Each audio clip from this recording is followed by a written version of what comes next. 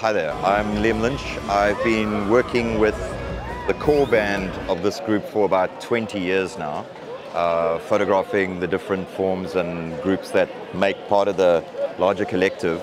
And in the last 5 years, I've been shooting these particular shows on Fuji cameras and eventually set myself up with a X Pro 3. Working in this kind of environment suits me, less chimping and whatnot, not worrying about the screen. But testing the X-100V was actually quite a nice setup, especially with the small size of the stage and being able to flip the screen down, shoot without breaking my neck.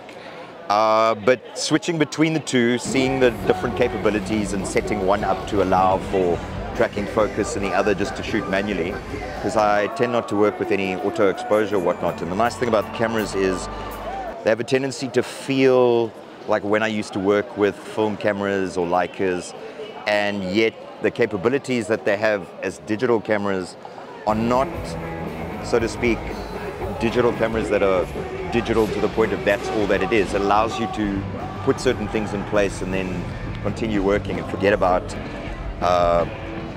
anything other than the photograph.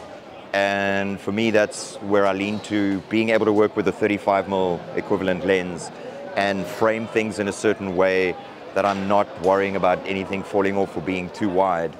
And yeah, it's my first time actually using the X-100V and definitely jumped in the deep end with it. But I can definitely see as a backup or a primary camera when you're trying to keep a low profile, this would be perfect. And I'm surprised for something the size it is, the speed at which it handles and deals with focus. And having already checked something out earlier once I'd shot sound check just to see what the range is like, the images are, well, not what I would have expected, unparalleled, they're brilliant.